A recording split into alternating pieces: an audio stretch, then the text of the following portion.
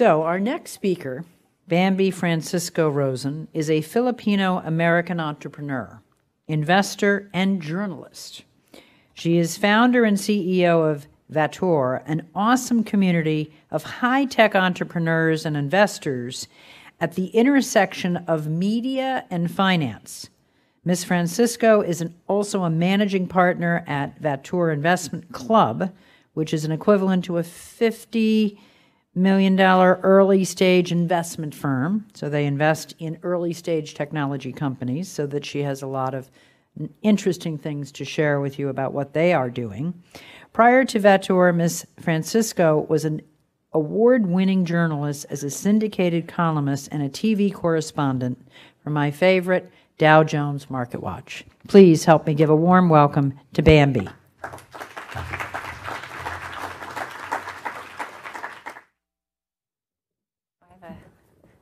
Clicker? Is this it? No? That's not. This is the clicker. Here, okay. Well, hi, everyone, and good afternoon. Kim, thank you for inviting me. Actually, I used to speak on the Money Show 10 years ago, so it's nice to be back. I want to ask everyone here, how many of you have invested in a venture capital firm, in a fund? Okay, so 3 or 4 of you. How many of you have done some angel investing? Okay, small. So the Money Show really attracts a lot of investors that invest in public stocks and commodities and other things that are more accessible. What I'm going to talk to you about are startups. That's the world I've been living in over the last 15 years. So I want to start by giving you a sense of Vator, because you're probably wondering, why am I listening to this woman on stage? So if you think about what an investor needs to do to be able to make the right investments, they need to have deal flow, right? They need to see a selection of startups, a selection of companies. For public investors, you get the public market exchanges, the NASDAQ, the Dow Jones. You know what companies are available. It's really hard to do that in the startup stage. So as an investor, you need to create your own deal flow flywheel.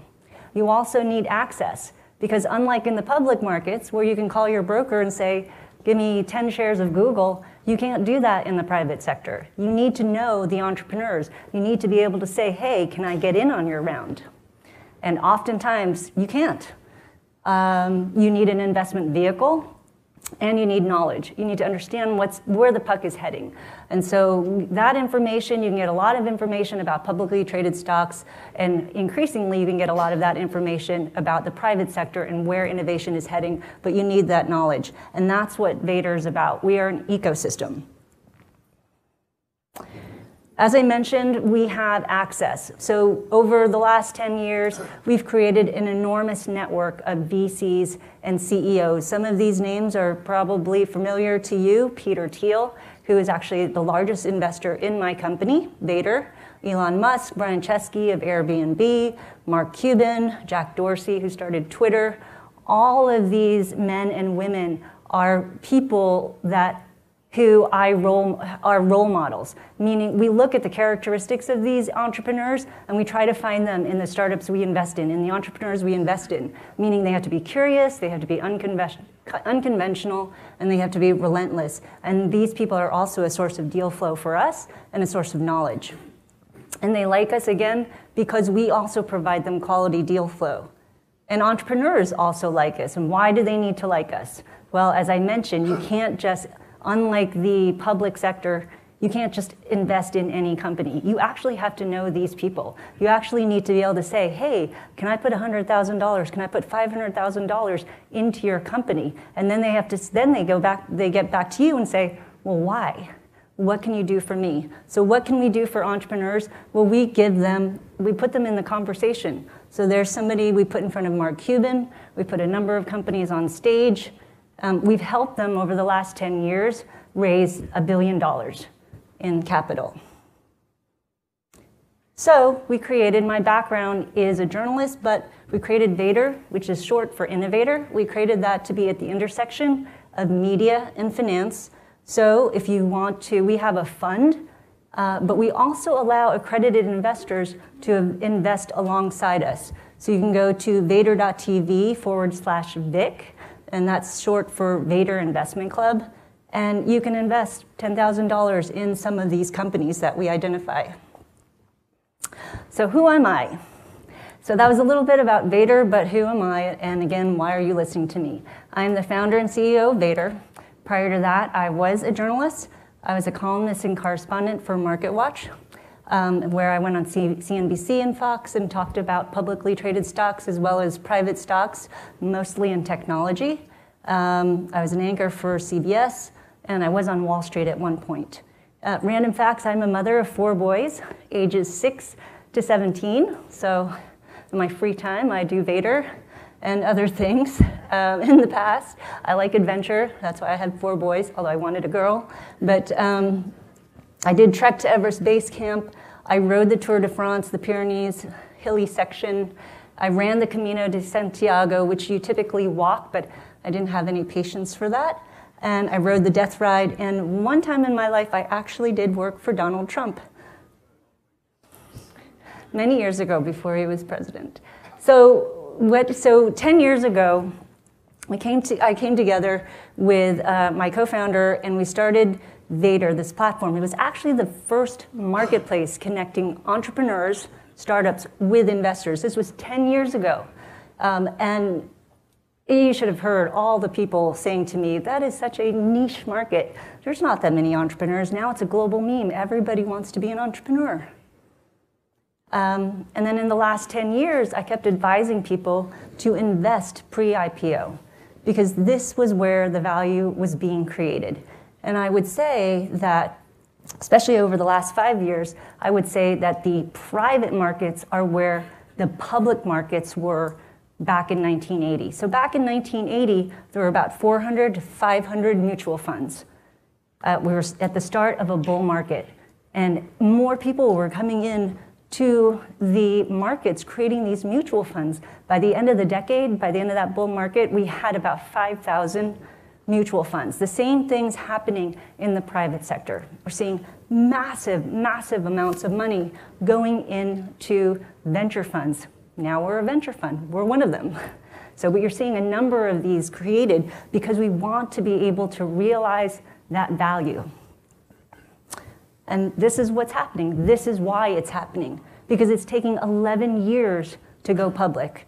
I think George Gilder said earlier that entrepreneurship is on the decline. It's not on the decline, it's not being accessed by public traders, public market investors. So if you think about Amazon, it went public in 97 at $500 million. Microsoft, $750 million. But Google, by the time you could actually invest in Google, it was already $25 billion. By the time you could invest in Facebook, it was $100 billion. By the time you can invest in Uber and Airbnb, they're going to be $100 billion. It's the value creation is lost on anyone who wants to get in after the IPO. So how do I, and how does my company actually get all of these quality looks at startups? We actually have a platform that is used by a number of organizations, including hospitals like UCSF and hardware companies like Samsung. And they use it because they're trying to find new startups and new ideas. And then they also evaluate it. So our startup enables them to distribute that profile of a startup and actually aggregate all the feedback. So we can actually see some of the feedback from what these experts are saying about these startups, and that creates a great filter for us. Some of how we did. So of course I've selected some really good companies. We've actually worked with 200 and invested in some. But Thumbtack is a company. How many people have heard of Thumbtack?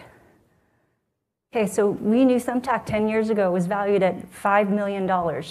And today it's almost $1 billion. So it takes a while to create this value, but if you're willing, and it's also extremely risky. But these are one of the companies that, or 4 of them, that we saw create $2 billion in value creation. Now that said, it has to be realized, right? Because we're still in the private markets. So once they go public, let's see how much they're really, how much value they've really created. So what are we looking for?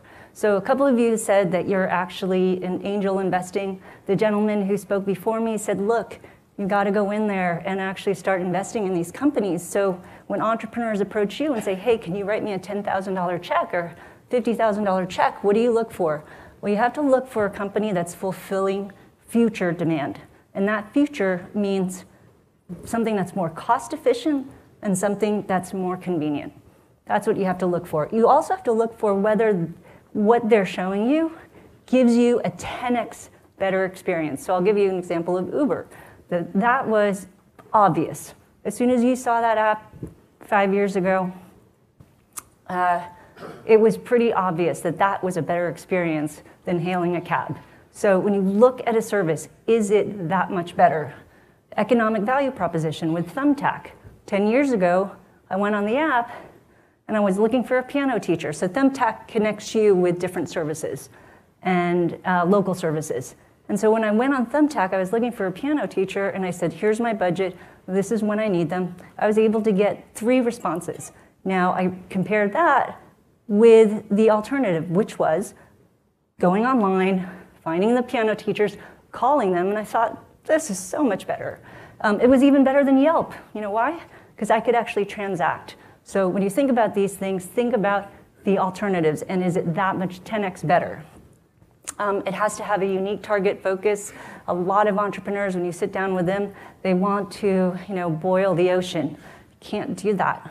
You can't do that. First of all, you don't have enough money. So they have to figure out some small slice and command that and perfect that target market and their product at the same time. And you need an entrepreneur that's determined and resourceful. So this is a long haul. This is a long haul with peaks and valleys.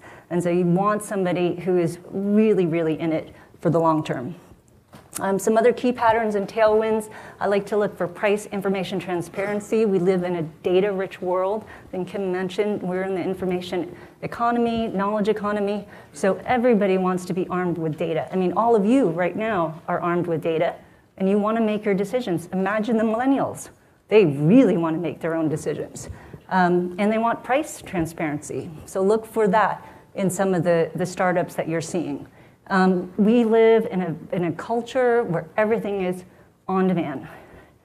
I'm really worried about my 6-year-old. I don't even know what that world is going to look like, but he thinks everything is on demand. And it's also consumer directed. So are the services that you're looking at for these startups that are creating these new products and services, are they consumer directed? Is there cultural and technological readiness? This is really important. Cultural readiness. You don't want to be that much ahead of the market because it's really expensive to teach the market what you're doing. And that adoption, 4 or 5-year adoption curve could kill a company. So, and you have to be inefficient, has to be an inefficient, large and opaque market. So I looked at the media and commerce for a long time. So mid-90s to 2005, you saw Amazon go public, you saw Google go public, you saw Facebook go public. And now they have totally transformed what we consider commerce companies and media companies. My one son, we were talking about Amazon, the river, and he's like, Amazon's not a river. It's where you buy stuff. And I mean, it's just, they have no concept of JCPenney or something, right? So now we're looking at healthcare. Those are opaque. Think about the healthcare companies today. They're old. They're old. They've been around for a long time. And that industry needs to change. It's very opaque. And guess what? There's a bunch of millennials who are 35 right now in mid-management positions, and they're saying, I can't, wait a second, I don't know how to really files of paper. That's not how I do stuff in the consumer world. And so they are changing things. And that's an exciting opportunity. And also opportunities for self-employment, because we do live, particularly with millennials, they like the flexible schedule. So more of them. So if you look at companies that are creating opportunities where other people can have a side hustle, like Uber or Airbnb, that's also something that you should look at. Okay, as I said, healthcare and real estate, those are my areas that I think there's big opportunities for disruption. And it's also, coincidentally, where people are spending the most money. This is a 2018 report that shows that in terms of our disposable income, we're putting more money into real estate, our homes, and we're putting more money into our healthcare. So let's dive into healthcare and digital health a little bit. These are the big trends in healthcare. Healthcare costs 18% of GDP. Compare that to Switzerland, which is 12% of GDP, or Singapore, which is 4% of GDP. Yet we have the worst outcomes. We have the highest death rates, and oh, by the way, on a percentage basis, we have more people with chronic conditions. 30% of people, Americans, have chronic conditions compared to 15% in Britain, 20% in Canada. It's awful, yet we spend the most. So what is happening? So if you read the newspaper this year, it's amazing. Clinics are changing and the big companies are reacting. So Aetna and CVS announced this year that they want to partner. Walgreens and United Healthcare wants to put urgent care clinics next to Walgreens. And Humana wants to build clinics inside Walmart. So they know they need to change. They know they need to get closer to the consumer. Aetna wants to be in CVS because CVS, 70% of people live by a CVS, within 3 miles of a CVS. Those are the new distribution channels. And Amazon, Berkshire, and JP Morgan, if you may remember, they also announced a partnership. That's going to be interesting because they're really going to change the way care is offered at corporations. They're definitely going to look at how we're going to bring more on-site clinics to corporations. So today, about 50% of corporations have an on-site clinic, and that was up from 30% in 2014. Precision health and precision medicine is also an area of interest to us, and that's because of the massive amounts of DNA and genetic information we have in the electronic health records. Lots of rich data in the EHR, but the DNA and the genetics, so that's interesting because about 2000, circa 2000, it cost $100 million to sequence a human genome. Today, it's about $100 or several $100s. So using all of that data, there's hope that we're not going to be, as one speaker said earlier, carpet bombing people with treatments, but we're actually going to be tailoring them and personalizing them. We're also looking at wellness. Millennials, well, there's somebody who talked about aging earlier. We don't want to age anymore. And we have technologies that can help us and make us more cognizant of how we should take, what preventative steps we should take. There's a huge opioid overdose crisis, leading death for those under 50. I hate to say that is an opportunity there. We need to create technologies to address this. And mental wellness. It's 1 out of 5 people are depressed, and that number is broadening. Largely because the definition of depression is also broadening. But it is an area where you're seeing a number of startups emerge. It's the new, I call it, it's the new weight loss market, which is rather large. And one of my favorites is the area of digital medications or digital therapeutics. They're actually going to try to replace medications, which is actually a good thing. So using software to do more, using software to make you or encourage you to do more, Mad Libs or puzzles, and to exercise your brain and to change your brain chemistry. All right, so quickly, I don't know how much time I have, but I'll run through some of the companies I think you should be aware of. So I talked about clinics. So there's new clinics called One Medical, Oscar Health. They've already raised about $500 million. They've already been around for about 5 years. These are great companies. They are re-envisioning what it looks like to go into a clinic. Forward, same thing, city block, mostly for underserved communities.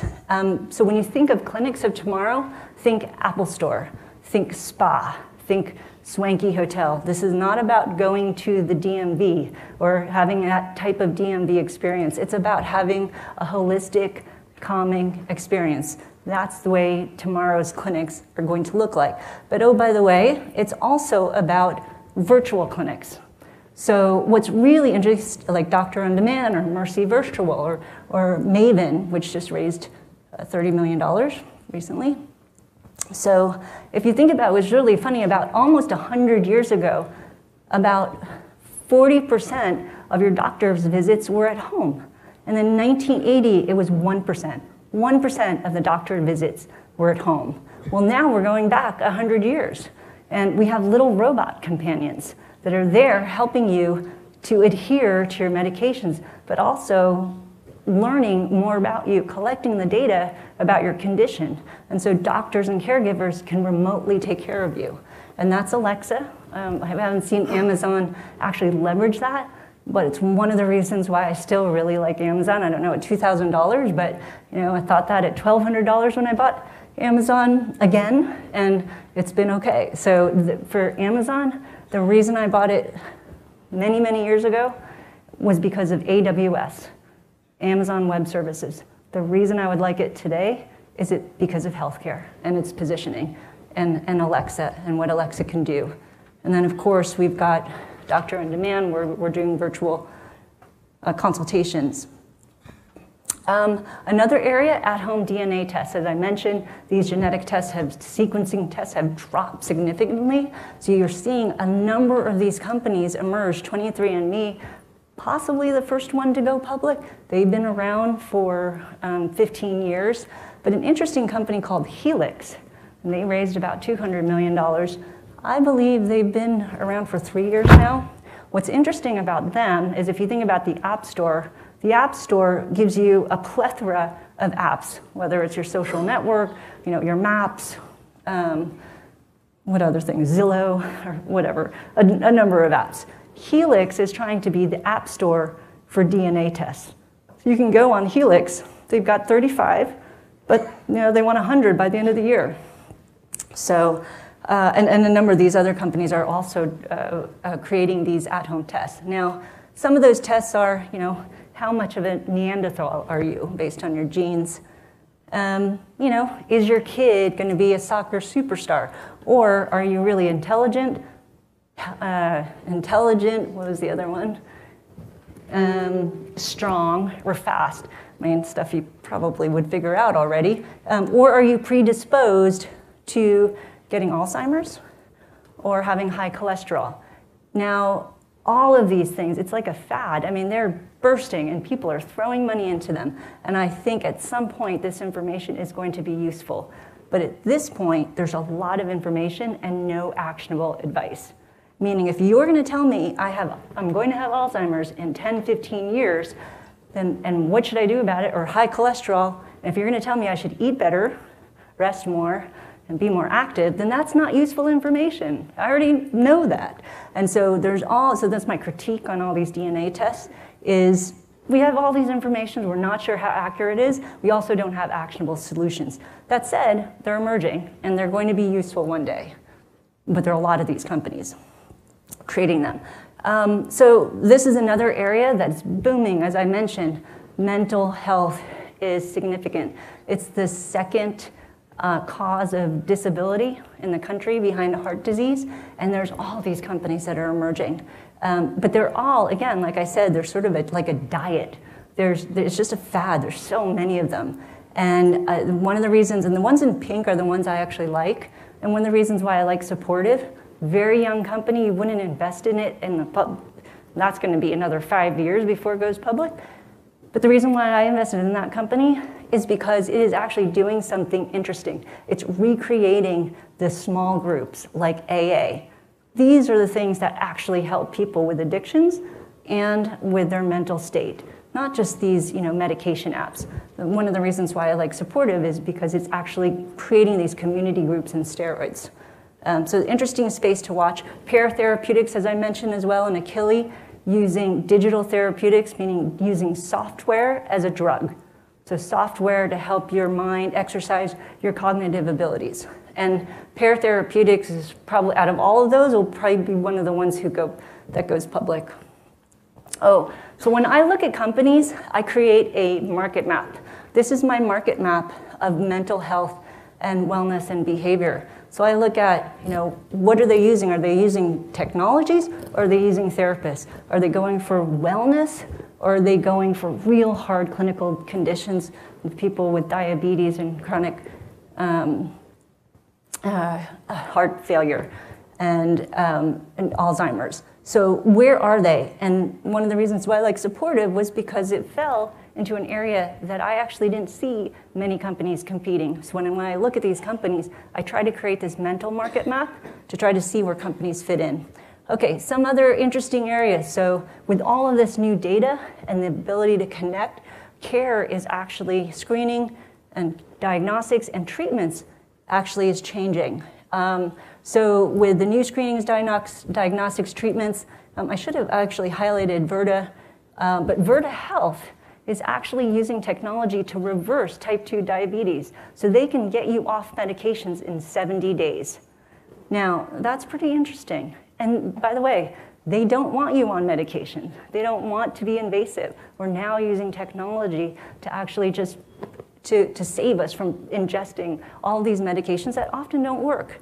But there's Guardant Health, Grail, some of these other companies are using DNA for cancer detection. And then some other services to stay healthy. There's a lot of companies that are coming up, emerging to help you focus on nutrition. And then you've got wearables. And then one of the areas that I really like, insurance. So there are 4 constituents in reducing our health care. You are one. I'm one. We have to do a better job taking care of our health care. If we don't change our behavior, it doesn't matter what these new technologies do. We have to change. There are 3 other constituents: payers, physicians, and pharmacies. And guess what? There's $3.5 trillion spent in healthcare, and all of those guys, they get a part of it. So they're not incentivized to do anything really well to lower the cost because they're making money. So that's why I like insurance companies, these new insurance companies, because they are changing the incentives. They are saying, guess what? These are all wrong. Health IQ, probably going to be the first company that comes out with merit-based health insurance. If you go to the gym, get $1 off your premium. I mean, that's the way insurance should work. And so it's changing. So how much time do I have now? There are about 2 minutes more. Oh, 2 minutes more, okay.